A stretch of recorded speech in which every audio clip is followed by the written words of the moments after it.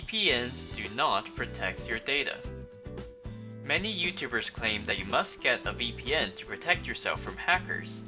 I'm tired of this lie. Do you know how many hackers there are on the internet? Most of us don't use VPNs, so why aren't we hacked 100 times a day? In this video, I'll explain what VPNs actually do. But first, I need to tell you how the internet works.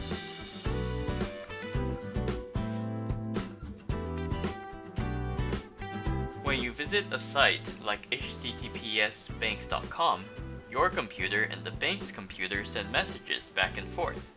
These messages are sent either through cables like Ethernet or electromagnetic waves like Wi-Fi. These messages are easy to intercept, so the only way to keep them safe is to scramble them with encryption. Ethernet isn't encrypted, and public Wi-Fi's encryption is notoriously bad. So that means we're doomed, right? Whoa, slow down there, buddy. The internet comes with another layer of encryption on top. This is the HTTPS protocol. The protocol verifies that you're talking to the real website, and then encrypts any data you're sending it, so no one else can eavesdrop. HTTPS is end-to-end encrypted. Only you and the recipient can read the messages, even if other layers of encryption are broken. It doesn't matter if a DNS server is compromised or if the hacker has your Wi-Fi password. If you're using HTTPS, your data is safe. Encryption is kinda like armor. Even if all the other layers of your armor are weak, you only need one strong layer that covers the whole body to protect yourself fully. HTTPS is your full impenetrable layer of armor. Of course, not all websites use HTTPS. If you visit a site that starts with HTTP without the S, treat everything you send to that site as if it were broadcast into the world with a loudspeaker.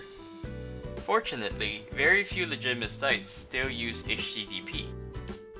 For more details, I've actually made an entire video on internet encryption. Don't say I never did anything for you. You just log into bank.com and say, "Please pay Rob your parents' university $40,000. Sounds simple, right? Think again. With that out of the way, what's a VPN? A VPN is a third computer between you and the destination computer. If you use a VPN to browse bank.com, you are sending all the data to the VPN server first. Then the VPN server forwards it to bank.com.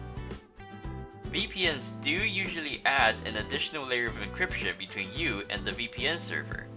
They do not, however, add additional encryption between the VPN server and the bank server. That's because the bank server doesn't know about the VPN, so they couldn't possibly prepare for this additional encryption. So, why don't VPNs protect your data? Well, if you're using HTTPS to visit a site, your data is already end-to-end encrypted with the most up-to-date encryption. Adding yet another layer on top of that? Not really doing much there, pal. And VPNs don't even encrypt the whole journey. Besides, the part they do encrypt, the VPN itself can still read it.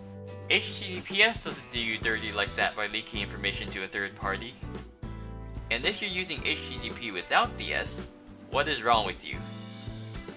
Do VPNs do anything then? Yeah.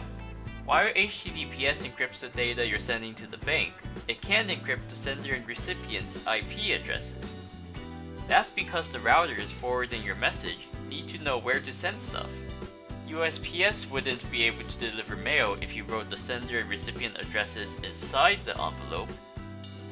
Without a VPN, a hacker in the same cafe as you can easily tell which websites you are visiting.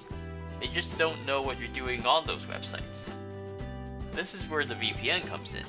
It can encrypt the bank's address and the messages between you and the VPN server. And it can emit your address in the messages between the VPN server and bank server. That means hackers in this leg of the journey can't see the destination IP address, and hackers in this leg and the bank can't see your IP address. Let's return to the mail analogy. HTTPS is like an impenetrable platinum envelope that only you and the bank can open. However, you still need to write the to and from addresses so USPS can deliver the letter. Then the VPN is like a friend who's agreed to forward the mail for you. You first wrap the letter in a second platinum envelope, which says from you to the friend. USPS and anyone who peeks at the letter cannot see the bank's address. Then your friend opens the VPN platinum envelope and sends the inner envelope to the bank, writing from the friend's address to the bank address. At this point, USPS, eavesdroppers, and the bank cannot see your address. Your friend did a suboptimal job of preventing eavesdroppers, a job the first platinum envelope had already accomplished anyway. Although you don't need VPNs to protect your data, they still have their uses. I can think of 5. 1.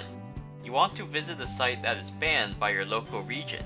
For example, if you want to watch this YouTube video in some hypothetical country that bans YouTube, that country's routers will see that you're accessing youtube.com, say "nuh-uh" and burn your connection. But if you have your network requests forwarded by a VPN server in Hong Kong, those routers will see that you're just accessing a random IP in Hong Kong. The VPN server in Hong Kong can then send the request to YouTube, no problem. This video is so banned in China. 2. You want to visit a site that discriminates against your region. Say you want to buy plane tickets to Korea, and you know buying these tickets is cheaper in the UK than US, but you're in the US.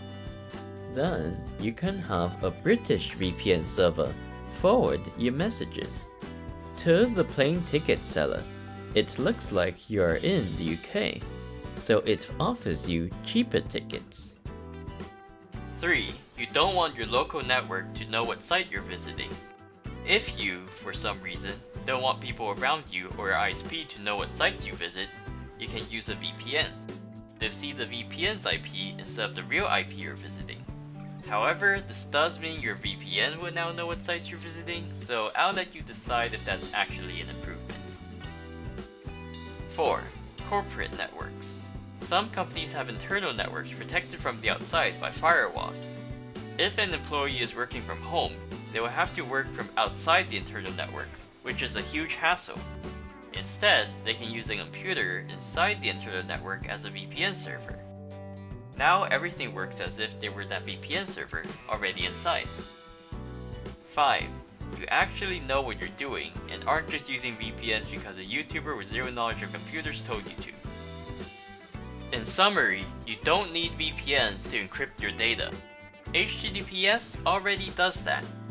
Make sure not to send sensitive data over HTTP sites, and you won't need to pay for a VPN. VPNs are good for hiding what site you're visiting on your end and hiding your region on the site's end. VPNs aren't useless. Just make sure to understand what they actually do before buying one.